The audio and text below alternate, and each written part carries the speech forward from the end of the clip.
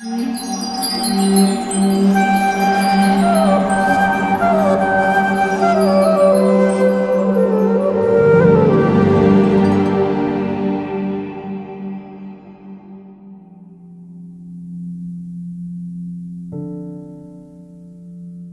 Lord tells Arjuna that he is relating this supreme secret to him because Arjuna is his devotee and his friend. Bhagavad Gita is a treatise of the most confidential spiritual knowledge and is especially meant for the devotee of the Lord.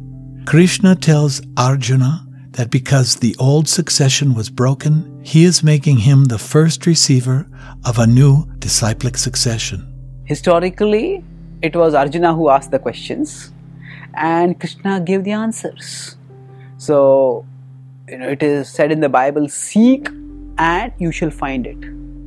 So ultimately, the Bhagavad Gita reveals that if we are sincere seekers, then there are higher powers which will guide us. So Arjuna seeks sincerely, urgently, fervently at a time when he is agonized about the consequences of the choices in front of him. And because he seeks, he gets. Along with seeking, there is also an attitude that is important.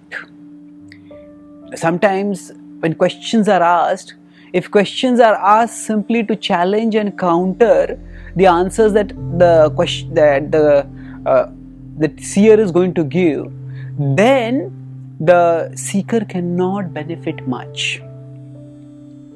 So Krishna himself tells Arjuna that the essential knowledge of the Bhagavad Gita is timeless, and he has revealed, or we could say re-revealed, this timeless knowledge to Arjuna because of his devotional disposition.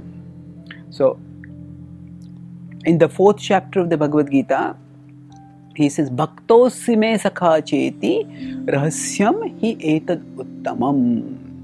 In 3rd verse, Krishna says that because you are my devotee and you are my friend, Bhakta Sakha, Rahasyam hi etad uttamam. Therefore, this confidential knowledge I have told to you. So, because Krishna and Arjuna were friends, Arjuna was next to Krishna, Arjuna asked Krishna the knowledge. So, we all can have different relationships with God in different flavors. But if we have that attitude of devotion, then that devotion is the connection that brings reception. Just like all over the world nowadays, there are TV frequencies which are going. We need a proper antenna which can receive. And then the then the program that is being broadcast comes on our TV.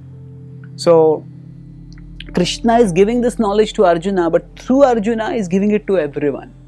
But Arjuna had the proper antenna, the proper receptivity for getting that knowledge.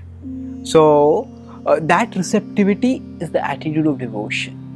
So Krishna chose Arjuna because he was inquisitive and because he was devoted.